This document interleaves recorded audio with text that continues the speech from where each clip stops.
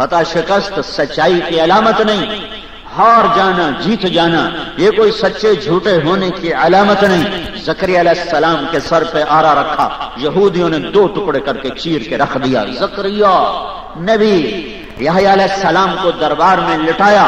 یحییٰ، دنیا میں 1.25 لاکھ نبی آئے، ان میں صرف 2 باپ بیٹا ہیں۔ باپ بیٹا کئی نبی بنے، ابراہیم باپ نبی، اسماعیل بیٹا نبی، اسحاق بیٹا نبی، آگے یعقوب پوتا نبی، یوسف پڑپوتا نبی علیہ السلام، داؤد و سلیمان علیہ السلام باپ بیٹا نبی، زکریا یحییٰ باپ بیٹا نبی، ہارون و موسیٰ بھائی نبی۔ لیکن قرآن میں اللہ جل جلالہ نے 2 باپ بیٹے دونوں نبی اور ان سے بات کی اور انہیں بات کی عزت بخشی اور انہیں اپنے کلام کا شرف بخشا، وہ صرف 2 ہیں، ایک زکریا اور ایک یحییٰ۔ یہ 2 ایسے عظیم نبی ہیں، جو 2 ایسے عظیم رسول ہیں کہ اللہ نے دونوں سے بات کی ہے۔ یا زکریا انا نبشرک بغلام، اے زکریا، اللہ کا کلام، اللہ سے، اللہ کی بات زکریا سے۔ پھر یا یحییٰ خذ الکتاب بقوہ، اے یحییٰ تیرا رب تجھ سے مخاطب ہے، تیرا رب تجھ سے ہم کلام ہے، میری کتاب کو مضبوطی سے تھام۔ یہ اتنے بڑے نبی ہیں اور ان کا ذکر قرآن میں بہت دفعہ آیا۔ کاف ہا یا عین صاد، ذکر رحمت ربک عبدہ زکریا اذ نادى ربہ نداء خفیا۔ یہ زکریا کی بات ہے اپنے رب کے ساتھ۔ قال رب انی وهن العظم منی واشتعل الرأس شیبا ولم اکن بدعائک رب شقیا وانی خفت الموالي من ورائي وكانت امرأتي عاقرا فهب لي من لدنك وليا يرثني ويرث من اهل يعقوب واجعله رب رضيا۔ یہ زکریا علیہ السلام اپنے اللہ سے بات کر رہے ہیں۔ اب اللہ زکریا کو جواب دے رہے ہیں، یا زکریا انا نبشرک بغلام، اے زکریا۔ زکریا علیہ السلام نے دعا کی، یا اللہ میں بوڑھا ہوں مجھے اولاد دے۔ تو اللہ نے کہا اے زکریا میں تجھے بیٹے کی بشارت دے رہا ہوں اور نام بھی میں خود رکھ رہا ہوں، اور یہ نام آج تک میں نے کسی کا نہیں رکھا، سب سے پہلے تیرے بیٹے کو یہ نام دے رہا ہوں، یحییٰ۔ جب حضرت حسن پیدا ہوئے تو اللہ کے نبی تشریف لے گئے، تو آپ نے پوچھا کیا نام رکھا ہے؟ تو حضرت علی جنگ جھو تھے، میدان کے شاہ سوار تھے، تو انہوں نے کہا جی حرب لڑنے والا، لڑائی۔ نہیں، اس کا نام ہے حسن، اس کا نام ہے حسن۔ پھر 10 مہینے کے بعد حسین پیدا ہوئے، تو پھر آپ نے پوچھا کیا نام رکھا؟ تو حسین نے کہا حرب۔ پھر دوبارہ نام وہی رکھا حرب، کہا نہیں اس کا نام ہے حسین۔ پھر ارشاد فرمایا اللہ نے یہ 2 نام میری اولاد کے لیے چھپا کے رکھے ہوئے تھے، آج تک جب سے دھرتی پہ انسان نے قدم رکھا ہے کسی کا نام حسن نہیں رکھا گیا۔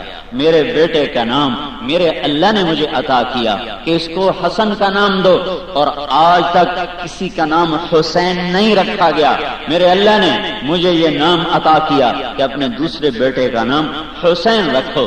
تو 3 ہستیاں دنیا میں ایسی آئی ہیں جن کے نام اللہ نے تجویز کیے، اللہ نے تجویز کی۔ ایک تو سیدھا قرآن میں اللہ نے کہا یحییٰ میں نام رکھ رہا ہوں، لم نجعل له من قبل سمیا، اے زکریا اس سے پہلے یہ نام میں نے کسی کو نہیں دیا۔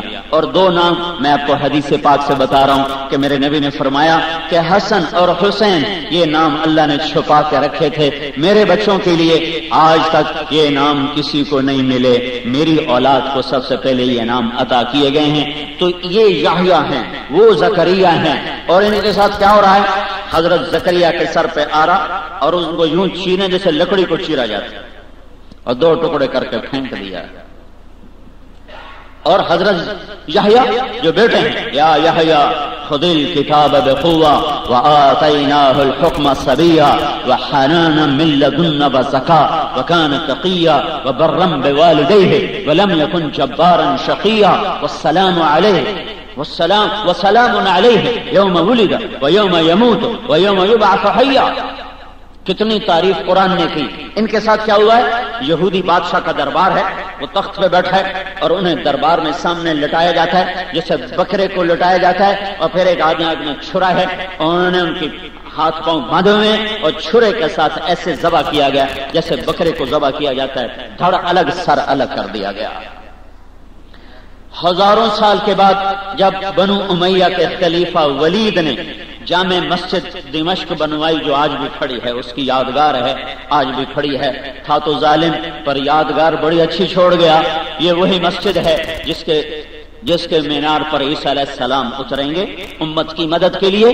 تو اس کی جب کھدائی کی جا رہی تھی، بنیادوں کو کھودا گیا تو بنیادوں میں سے صندوق نکلا، ایک صندوق بالکل صحیح سلامت۔ جب صندوق کو کھولا گیا تو اس میں خوبصورت نوجوان چہرہ، کالی داڑھی، اور اس کا صرف سر اور گردن کٹی ہوئی، اور اس سے خون کے قطرے تازہ ایسے رس رہے، اور اوپر لکھا ہوا تھا یحییٰ بن زکریا، یہ زکریا کے بیٹے یحییٰ علیہ السلام۔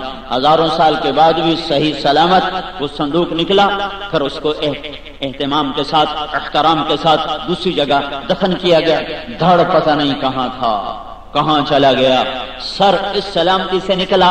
یہ اللہ کا قرآن جن نبیوں کو اتنی اونچی شان دے رہا ہے، ان کے ساتھ کفار نے یہ کیا ہے، تو یہ کوئی اس بات کی علامت نہیں ہے کہ اللہ تعالیٰ ان سے ناراض ہو گیا تو وہ ذبح کر دیے گئے، اور اس بات کی علامت نہیں ہے کہ شمر فتح پا گیا کربلا میں، اور ابن زیاد کا لشکر کربلا میں فتح پا گیا تو اللہ سے راضی ہو گیا، یہ نشانی نہیں ہے۔ ہاں، جو اللہ کی اطاعت میں زندگی گزار گیا، مر گیا یا جیتا رہا، یہ کامیاب ہے۔